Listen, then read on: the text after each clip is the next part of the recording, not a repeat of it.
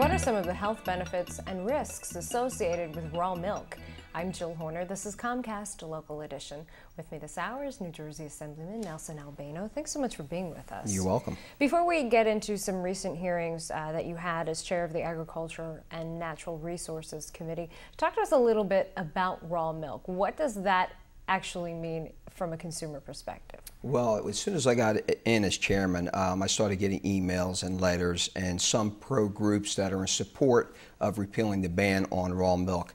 And I really didn't know that much about it, so I figured before we start moving legislation, let's educate the committee about the advantages and disadvantages of raw milk. And we were just amazed by the testimony that was given to us. So raw milk basically means that the milk is taken directly from the animal. In this case, it would be a cow, and it's not pasteurized. Is that correct? Correct. The milk would come right from the cow. The consumer would pick up that milk the same day as it's actually pumped out of the cow. It would never make its trip to any dairy place where they pasteurize the milk. It's raw milk right from the cow. Okay, so when we talk about raw milk, at this point, there's currently a ban on it in New Jersey. What is the purpose of the ban? Is it to protect people's health? I think back in the 30s or 40s when they started pasteurizing milk, they actually put a ban on it because of some of the health risks that were involved in that. Pasteurization started back then to give milk an extra long shelf life. And now you can see milk, you can refrigerate it sometimes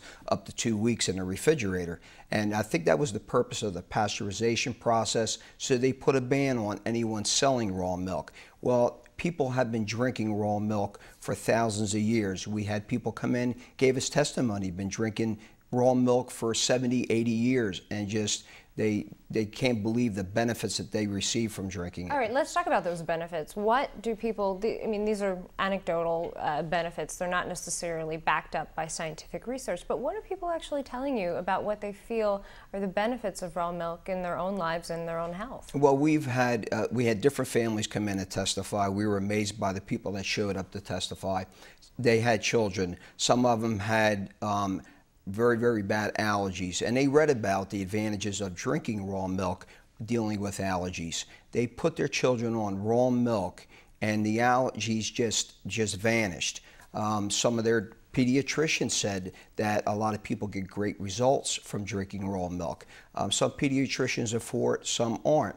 And that's what we try to level out. Where is the support? Where are the pros and the cons against drinking raw milk? And that day we had the hearing, the pros were like 20 to 1 compared to the cons.